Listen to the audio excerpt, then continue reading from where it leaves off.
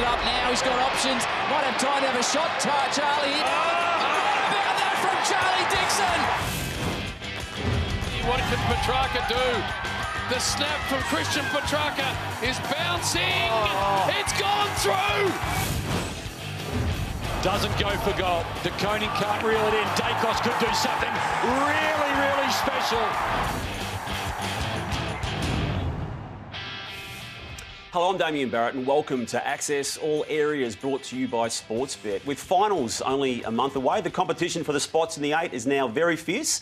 Matthew Lloyd is here as always. Lordo, Collingwood stood up. Carlton didn't. Yeah, no doubt about that, Damo. They were brilliant late in the game, as they were against North Melbourne the week before. The game was up for grabs. Carlton were 8 points up at half-time, and it was all Collingwood after half-time.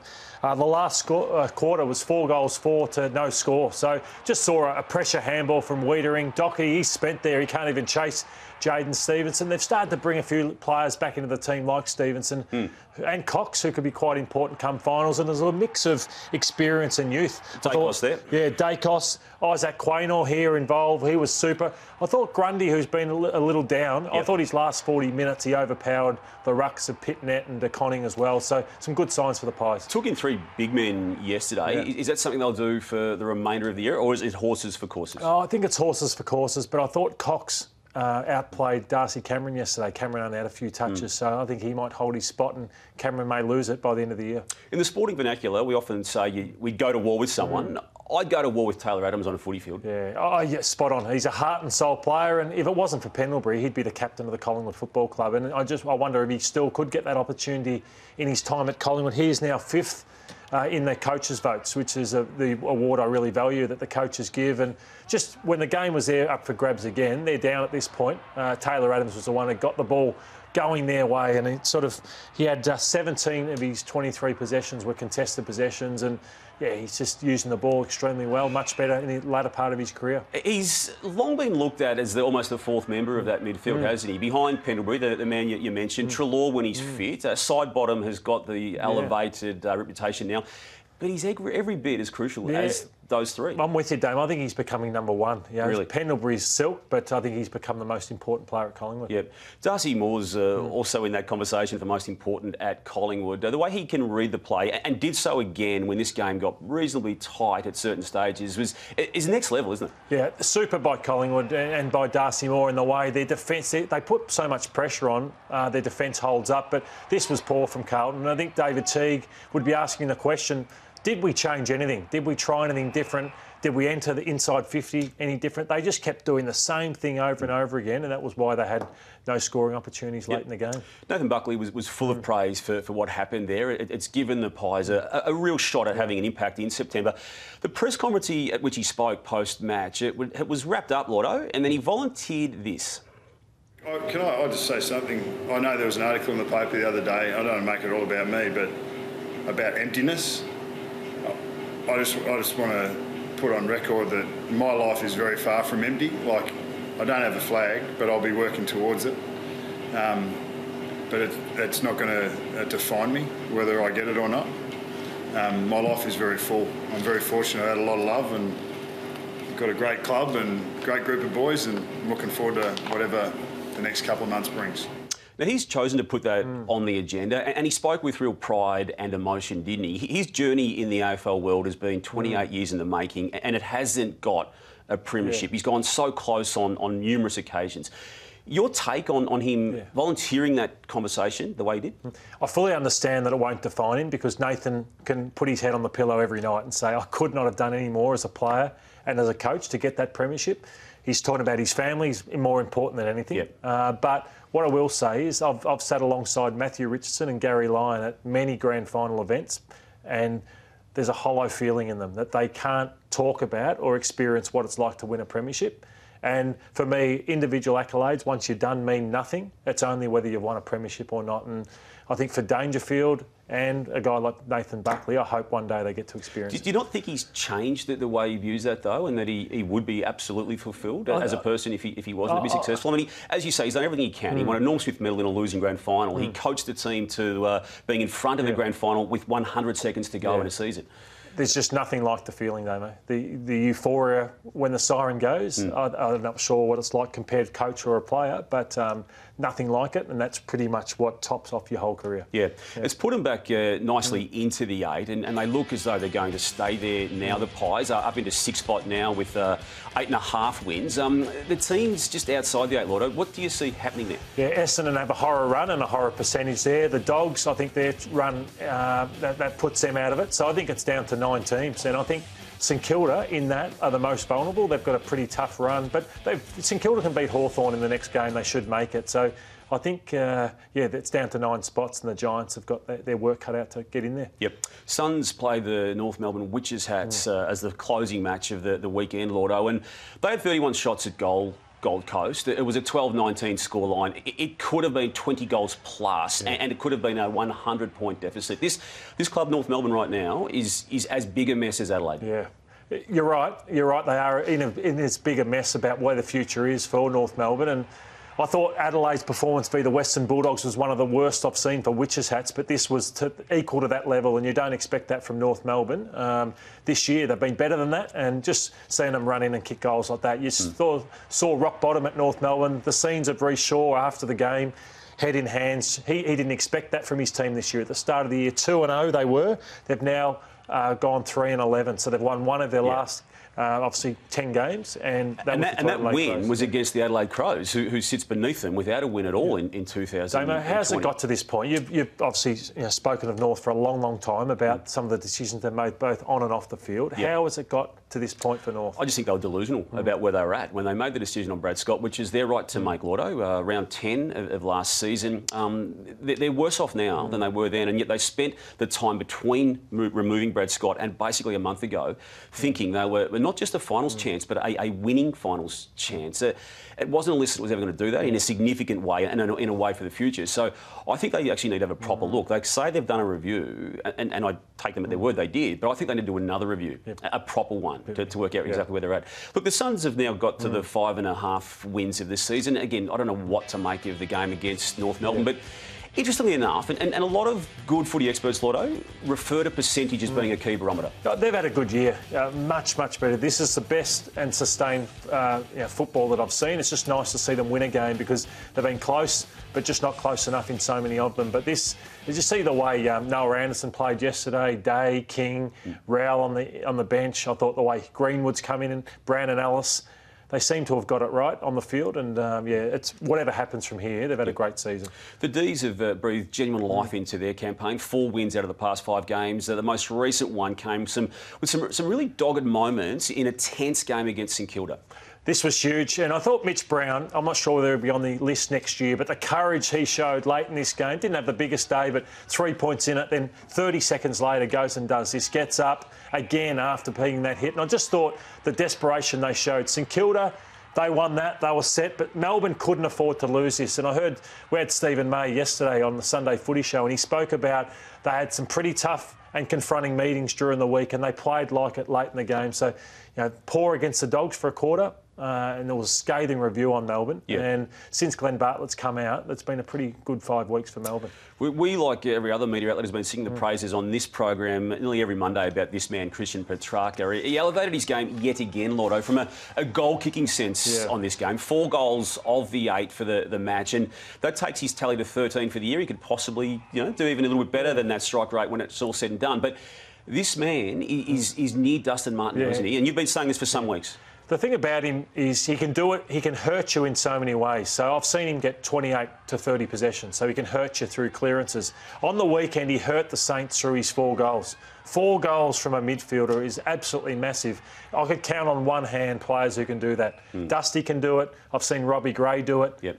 But you can't say Patrick Cripps can do that. No. Paddy Cripps has probably done it once in his career, twice maybe, but that was super from him yesterday, and he's catapulting Melbourne into the finals. Yep. The combination down back in the key posts is starting to take shape, isn't it? They've now both got some good body of work behind them with injuries in the past, and I'm referring there to obviously Lever and May. You mentioned Mitch Brown earlier, but the Lever and May combo is working beautifully. Yeah, I think it's the best game of AFL football Stephen May's ever played. 22 disposals. 9 marks, kept King to 3 disposals. And just on Levo, I think his last 3 weeks have been his best for the Melbourne Footy Club. He's starting to feel at home, feeling good within his body, and poor King in this sense. I had Brian Lake do that to me a few times where he was marking the ball that well. I didn't want the ball to come near me, and that's where it got to for Max King on the weekend. Yeah, it's good to see him actually getting through his problems too.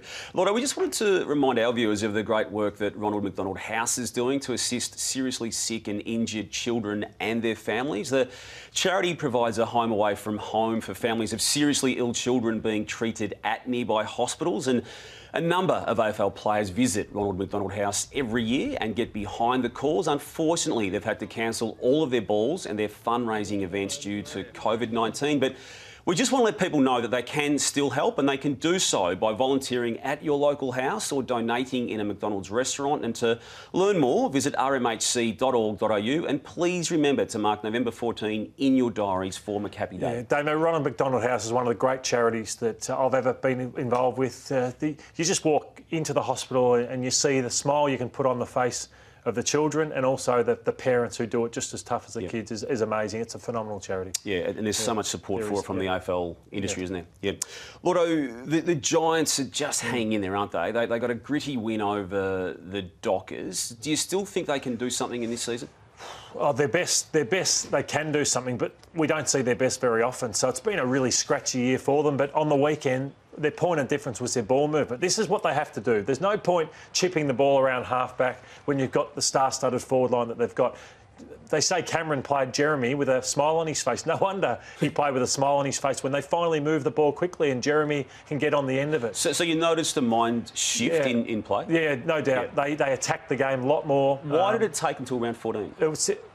Yeah, I'm not sure why, Damon. They've had players come in and out, but that was their second highest score since round 1. So they were brilliant against Geelong in round 1 before footy was shut down. That was the best they've played since then because they moved the ball and their pressure was phenomenal, and Riccardi and Cameron kicked 8 goals between them because they gave them a chance. Yep.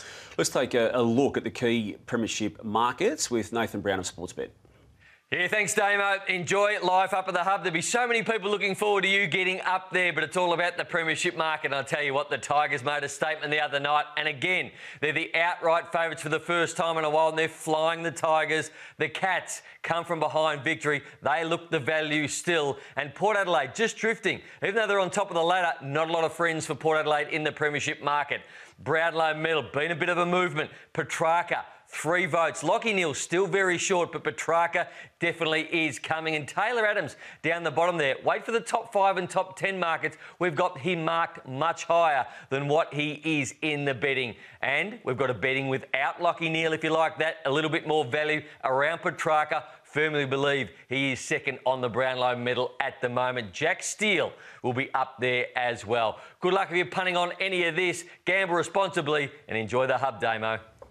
We're very glad to get away from that man when I do get to that hub, Lotto. Hey, Robbie Gray, thank you to Nathan Brown and Sportsbet. Robbie Gray is still as important to his team as any other individual is to his team in the AFL. Yeah, but there've been a few games though this year where I would have argued that because I thought, oh, is Gray, showing his age at times. But he turned the clock back on the weekend, just how clean he was, just doesn't waste a disposal. He had 19 disposals and 2 goals in the first half, ended up with 27 disposals, 2 goals and 6 tackles. And I just thought the chemistry between he and Charlie Dixon was really strong on the weekend. Yeah, it's just a nice reminder, isn't it, as we get closer to finals, for Ken Hinkley to just say, hey, guys, if you think you can shut Robbie Gray down as a permanent forward, we'll just move him inside. Yeah, that's exactly right. And I think with his seniority, he's playing around a lot of Rosé, Butters, a lot of youthful players who can drift in and out of games. A fully fit Robbie Gray could be scary come finals. Now, the presence was back. Charlie Dixon was back. You wanted to highlight this, and it's an interesting argument. The Power has got 2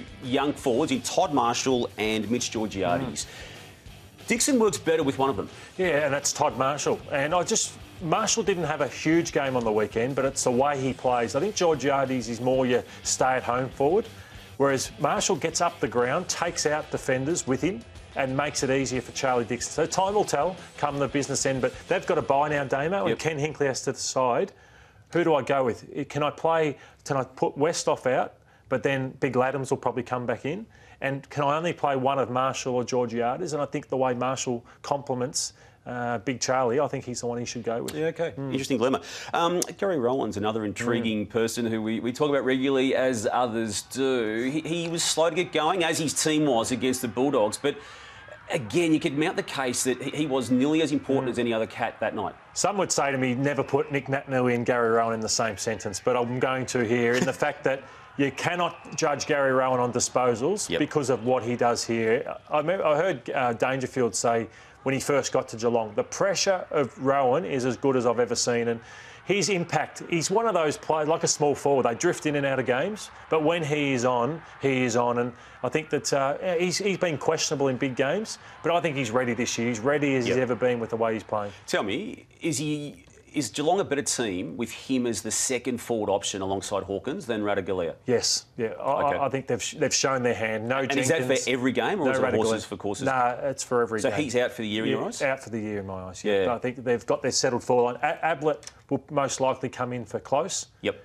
And then Selwood's got to come in for somebody. For Adkins, maybe? Yeah, I just wonder if Jack Stephen, I know he's going a little bit better, but that's a decision Chris Scott will have to make. OK. Joe Danaher rightfully got the headlines out of what Essendon did against Hawthorn in a big comeback, but Andrew McGrath, Lord, a man you've got a lot of time for, was brilliant in the third quarter when this game had to be turned around. Yeah, I've been fortunate enough to coach against Andrew for a long period of time. Andrew was a captain of Brighton Grammar, and he's got captaincy written all over him, so they don't want to give it to him too early, but I think he's the next captain of the Essendon Football Club. You see this energy here that he's showing. It was similar to what the Giants did. Again, to the layman, Lord, why don't clubs play like this more often? And clubs that have this as their weapon. I think the Giants' weapon is run and carry, and the Essendon weapon is run and carry, so they can't go back to chipping it backwards and sideways. McGrath, Shield, Tip and Woody, Sard, they want to play that type of football, and Rutten's got to unleash the handbrake and let them play that way for the rest of the year. Tigers beat the Eagles also in round 14. Did you make a lot out of that, and do you judge the Eagles differently now? I do. I just think on neutral territory in Queensland, I'm going to back the Tigers in over the Eagles every day of the week. And every day of the week? Yeah, every day of the week. So now the Eagles have to sweat on the Tigers losing to Geelong in a few weeks' time to get back that top four spot. Saints have lost 4 games by less than a kick, Lord. They've tried a few things differently this year. They've brought the heavy breathing pre-match into the norm, but they changed their ways at half-time. Yeah, eyebrows are being raised. What, do you want them meditating? Do you want them doing the old rah-rah? We used to do this back in the under-10s, Damo. You and I were warming up before we ran out, which is what do you prefer? You're old school, aren't you? I like the old school stuff, the second one, Now, there's so many disadvantages about not having a crowd or big crowd at the football, Lordo, including this one. Now, there's a gentleman in this crowd who knows where the microphones are and is reminding BT, Brian Taylor, that he can be heard. Taylor keeping it alive and O'Connor almost stepping over the line with some sort of deliberate action about it. Hear everything we say! Yes, we can, sir. Geez, I'd love to be the next player. I'd love to sit next to the microphone and just razz BT up all night. That would be so much fun. He wouldn't cope with it. He would not cope. Hey, Lotto, thank you as always on Access Allures, and thanks for watching us. We'll be back next Monday.